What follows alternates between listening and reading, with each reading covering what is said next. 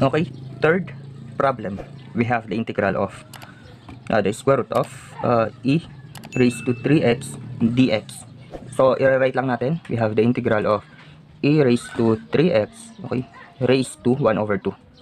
Or equal to, okay, the dx, forget the dx. Or equal to the integral of e raised to, okay, multiplication lang ng exponent. We have 3x over 2 dx. So, u is equal to the exponent.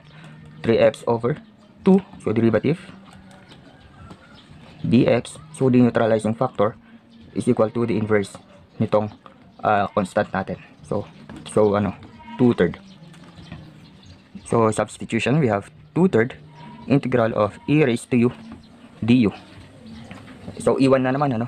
So 2/3 multiplied by the integral of e raised to u du is equal to e raised to u plus the constant, or 2 multiplied by e raised to u is 3x over 2 over 3 plus the constant. So ito na yung final answer.